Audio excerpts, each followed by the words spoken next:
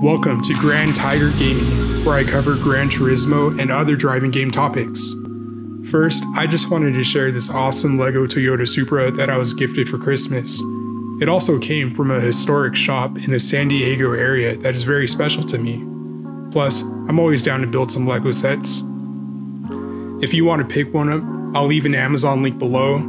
They do run out and they do go up in value, so I recommend you pick one up ASAP. For the final week of GT Sport in 2021, the race B was in Kyoto Driving Park, Yamagawa, and reverse. Speaking of Supra, the Supra was definitely the meta car for this final week of 2021. I'm playing with +3 on the braking for extra turning.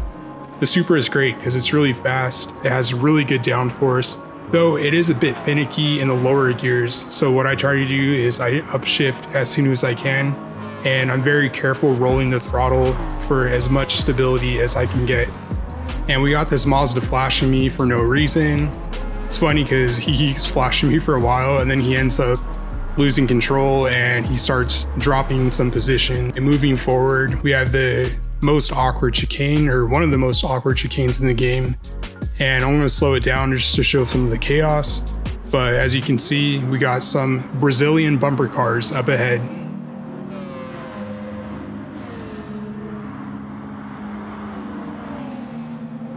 Because of the chaos, I go back and forth a bit, but I end up being able to pull away in 7th position and keeping it for quite a while. I want you guys to notice this Supra in the Popeyes livery.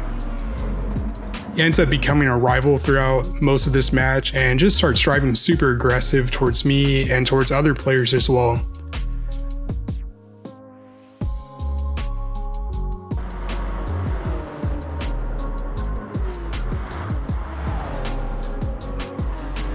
Due to this driver's livery, I was actually able to find footage of them in real life. So I want you guys just to pay special attention to this and check out how this driver behaves. Alright guys, so all jokes aside, we end up being able to pull in front of them and hold 6th for a while.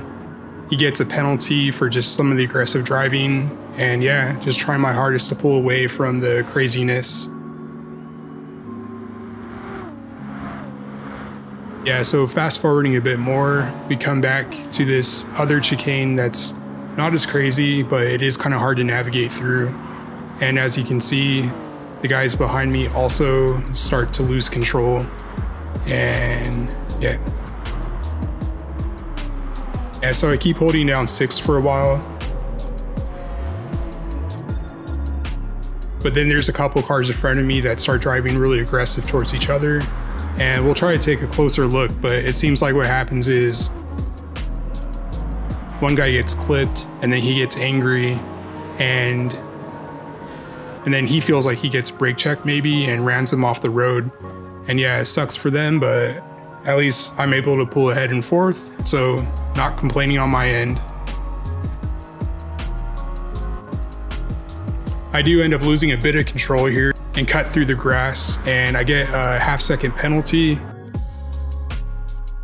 But I have a lot of space around me, so it doesn't end up affecting me too much for an entire lap. So I'm going to cut ahead towards the end of the match where crazy Popeyes driver comes back and starts trying to overtake me, but there's no way that he's going to be overtaking me here. I'm just driving as clean as possible.